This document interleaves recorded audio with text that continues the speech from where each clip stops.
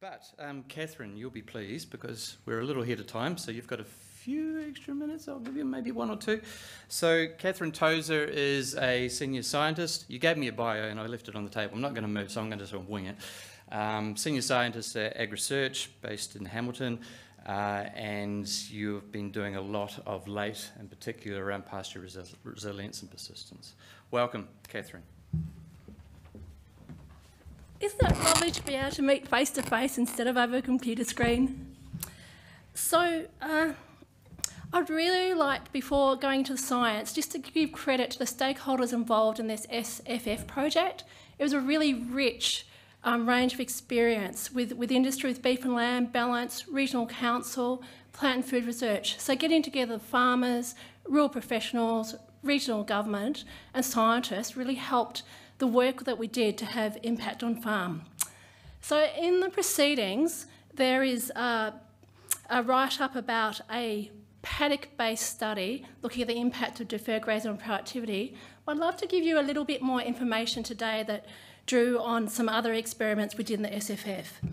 So the work was focused in the upper North Island, in Waikato and Bay of Plenty, beef and sheep hill country, and mainly perennial ryegrass-based pastures. So in addition to split paddock studies, we also looked at plot scale studies, or a little bit more controlled, at glasshouse studies that were more controlled again, so that we could learn something about the mechanisms, and also some farm-max modelling to say, well, what does it mean at farm scale? So firstly, if you're talking about deferred grazing, how are we defining it? Because there's quite a few different ways that people may be thinking about it. In our case, we're simply talking about excluding livestock for the middle of the spring, so about now, once the pasture is starting to get away, and waiting until after seed fall of the desirable pasture species in particular. So traditionally, deferred grazing's kind of been looked down on because the grass in the deferred pasture, particularly if it's dry, can get quite rank. And of course, we know that if you want to improve livestock production, you need to maintain quality. So for that reason, why would you defer and let a paddock get out of control? Well, it's actually looking at the whole farm level in terms of maintaining quality.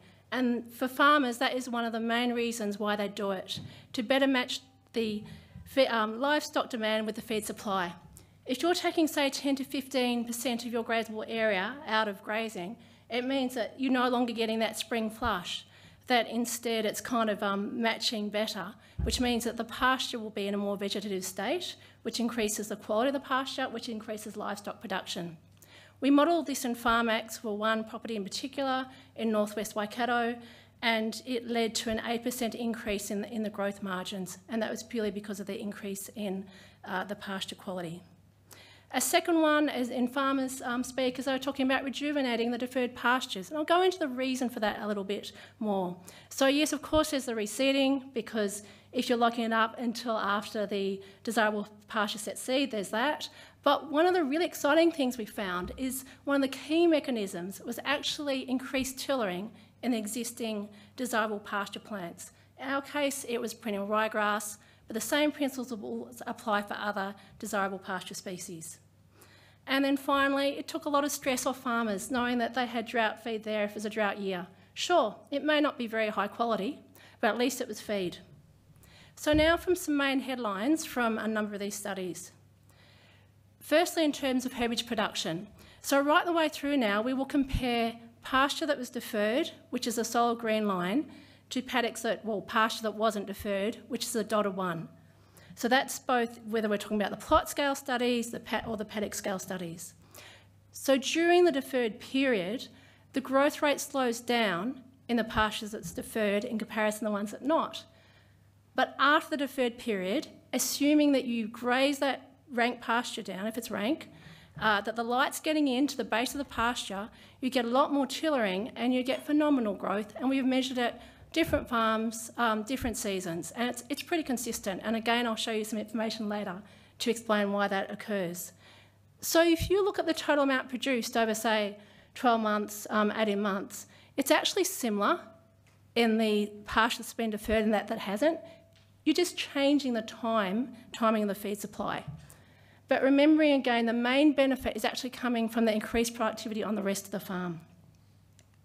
Now for some information on perennial ryegrass tillering and reseeding. And if, for those that are interested, actually, we've got a booklet that gives you some details on this results and summarise the key lessons. I've got some here with me. So we did this in a summer wet environment and exactly the same experiment in a summer dry environment. And in both cases, we saw similar results. So in the deferred pasture, you had you had the reseeding, so you had a lot more seedlings in autumn, but you also had a lot more tillers from the existing desirable perennial pasture species.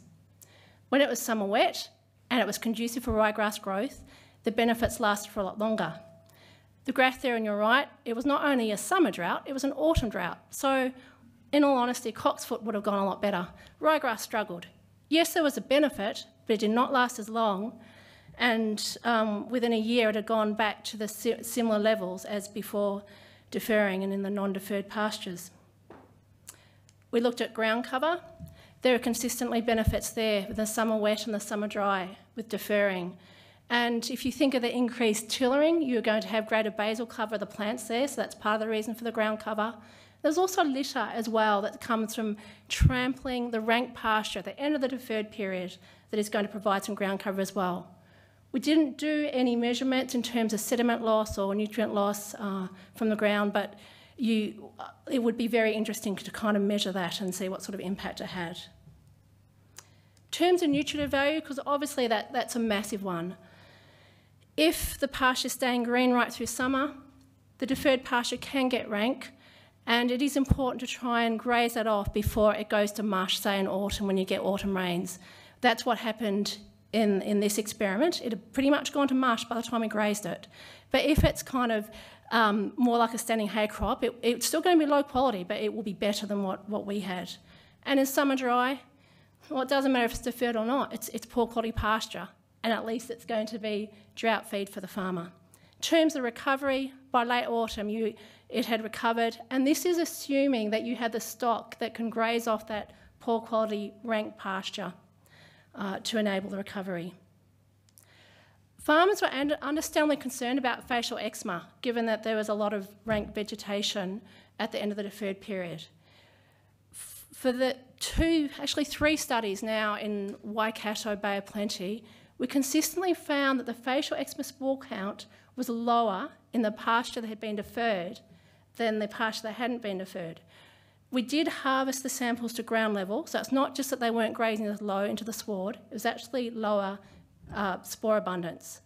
We don't know the reason for this, but if you think of a pasture that's constantly being grazed, like rotationally grazed, you have a lot of turnover where it's being grazed and it's dying and it's growing and it's dying.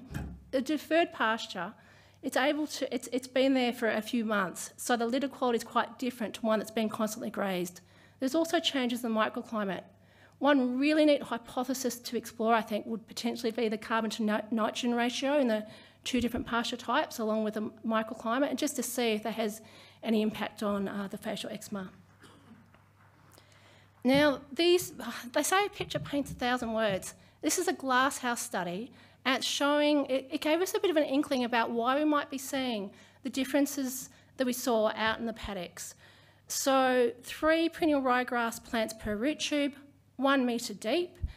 We simulated normal rotational grazing and we simulated deferred grazing. So with the standard rotational grazing, 2.5 leaves, it was pruned, as we were talking about with Warren's presentation. In the simulated deferred, there was no trimming from mid-spring until about February, I think. And what you can see there is a root mass. So you've got the 3 stubs at the top, the root mass in the top third, the middle third, and the bottom third of those tubes. And you can see with the simulated deferred grazing treatment, a much greater root mass and root mass at depth. In addition, in this experiment, we also looked at the water-soluble carbohydrate reserves in the leaf tissue, so you can see there with the plant beside the table there, so the top part of the plant, the stubble, which is the next part down, the crown, the roots. And the headlines there is both in terms of the concentration data that's presented, but also the total amount of water-soluble carbohydrate. It's 2 to 5 times as much in the, inverted commas, deferred plants in comparison to those that weren't. So come autumn, when you graze it down, you let those lights into the base of the plant, you've basically got a plant on steroids that's just there with all that energy, waiting to convert it into new tillers. And as well, you've got the reseeding. But as you all know, reseeding can be quite hard when you've got a healthy kind of pasture. So that's why we think the regrowth tillering and the new tillers, because of those deep roots there, getting the nutrients, getting the water, and all that energy just waiting to be converted into new tillers. And we think that's why we're seeing the difference with tillering, and that's why we are seeing the massive regrowth that we are. Now, as you know, deferred grazing is nothing new. Farmers were way ahead of the ball game decades ago. But what was really exciting was to be able to put some numbers on this and also to understand why we're seeing what we're seeing. And in combining the industry and farmer experience, we sort of put together some tips for farmers to know, well, when do you close? When do you open? When might you do it? When might you not do it? And what are some of the pitfalls? So, yeah, if anyone's interested after, it'd be great to touch base. Thanks.